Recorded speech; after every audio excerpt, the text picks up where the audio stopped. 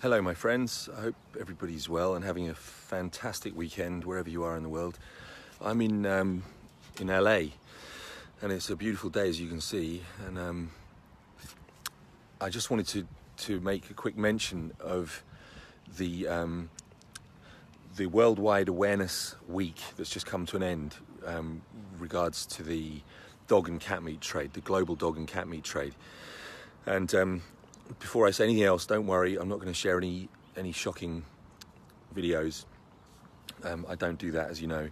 But I do want to highlight this and give you something that you can share with people as widely as possible, because we need to get this awareness up as high as possible to put an end to this grisly trade that takes place in various parts of the world. Don't think for a second it's limited to just places like the Far East. That's not the case. It's happening all over the world in some very disturbing ways.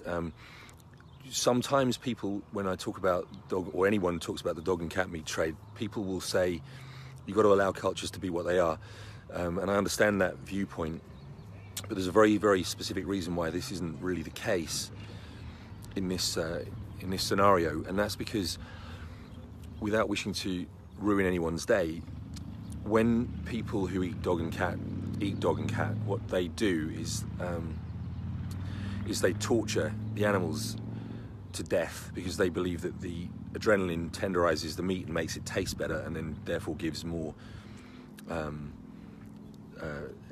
the mythical medicinal effects that they seem to think these things have. They just don't. It's not true. It's awful.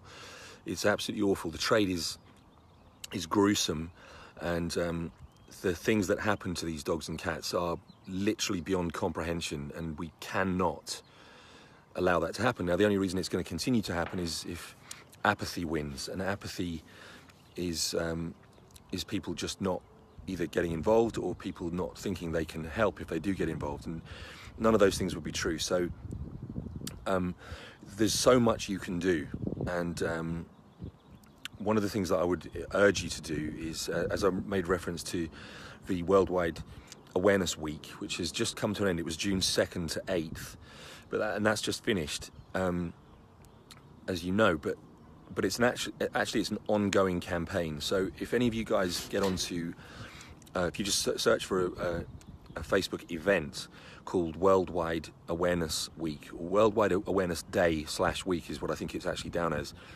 And on there you'll find Gillian Taylor, and anybody who's hosting or wishing to hold any event, however big or small, relating to the dog and cat meat trade and putting an end to it, can let Gillian and the awareness team know, and they will collaborate with you and do everything they can to raise additional awareness and spread the word about your campaigns. Now, the other thing that you all know from my other broadcast that I don't do is I don't share a link to an external page, because the algorithm will then mean that less of you guys see this, and it's important that everybody sees this. So please share this as far and wide as you can. And in the comments, what I'm going to do is invite people to send or to add petitions. Any petitions you're aware of, and there are many of them out there. There are various groups doing petitions: Humane Society International, Animal Aid, to name just two. Please share them as comments. And see, Rosemary has just commented, and this is why I'm doing this broadcast, is because Rosemary's saying that she's never heard of this dog and cat meat trade.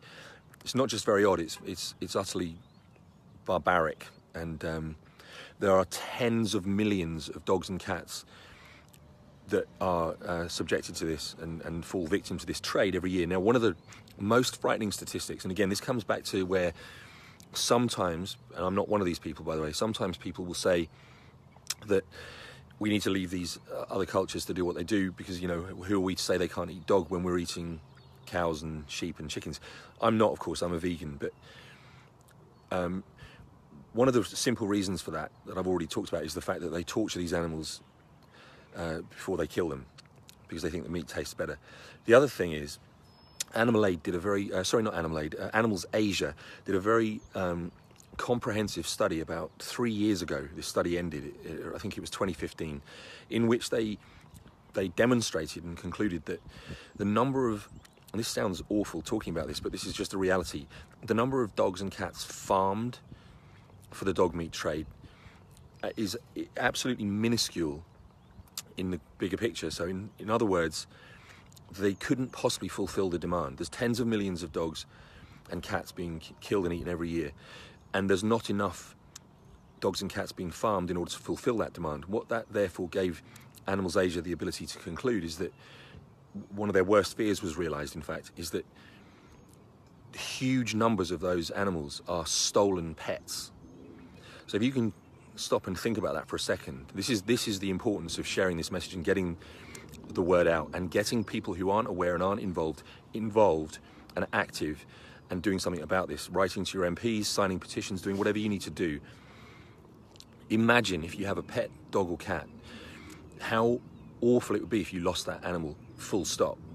But if you lived in a country where the likelihood is that it's been stolen by a gang of people who steal pets in order to torture, kill and eat them, then we're getting into the realms of the incomprehensible. So I know that's awful, and I hate to share grisly detail, and I'm not showing anything. I just need to say it, and we need to spread this message. And so please use this video as an opportunity to do that without showing some kind of gruesome video or photograph, which I'm sure you guys have seen. And like everybody else, we all kind of tend to scroll on by, and we can't unsee those things. So I don't want to do that, but I do need to say what has to be said, which is why I've done this broadcast. And I do ask that you, as I say, please share this and let's get the word out to make people who aren't aware of it, because it needs to be dealt with. And it's a huge campaign that's already, you'll be joining an enormous force of people who don't feel that this is okay and that we're not prepared to accept it. And as I said, if you have any awareness of events that are taking place, or if you want to create or host your own event, please let the guys at Worldwide Awareness know, and they will collaborate with you and help to spread the message and to ensure that, to the best of their ability, your event is a success as well. There's a lot of wonderful people working tirelessly to do what they can to quash this just unthinkable trade. So please help if you can. And as I said, I think some of you guys already have done this. I'm going to put, if they haven't already appeared, I'm going to put some petitions, links to petitions. In fact, there we go. Nom Ali, thank you so much. There's one there already. We need 3 million signatures.